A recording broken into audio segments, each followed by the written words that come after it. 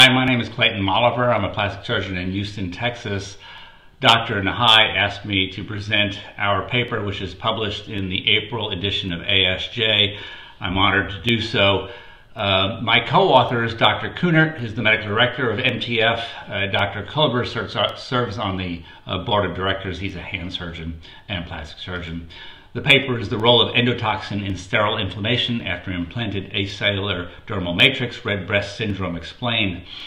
First of all, a shout out to MTF. You don't see many foundations, associations, companies pull back the curtain, as it were, to expose their inner workings, how they come to do certain things that really give them a competitive advantage in the market, but they felt it was important to do so for the greater good. So the paper surrounds 4 cases, 2 from myself and 2 from Dr. Culber. He had cases associated with hand surgery where they used ADM. Mine were breast cases where we used ADM. My cases turned out to be from the same donor. They were several months apart. But when MTF got our complaints, they notified us that the endotoxin levels were very, very high. What's interesting to note is that the American Board, or the American Association of Tissue Banking, does not require endotoxin examination of tissues. It's not on their required list.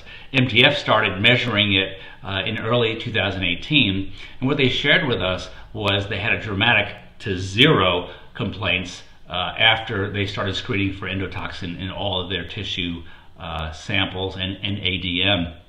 And so this is an unusual report and paper in that there's no large series, there's no control group, except to say this is historical control by virtue of the fact that they log and report complaints about red breast syndrome, and after they changed one thing, endotoxin screening, it went to 0, as you can see in this graph from a letter that they published in another journal.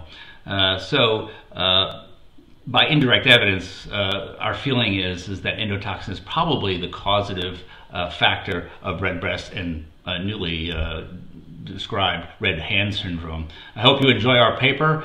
There are some drawbacks. We don't know if this is causative versus associative. There might be some selection bias, but I'll let you be the judge of that. Thank you for letting us present our paper.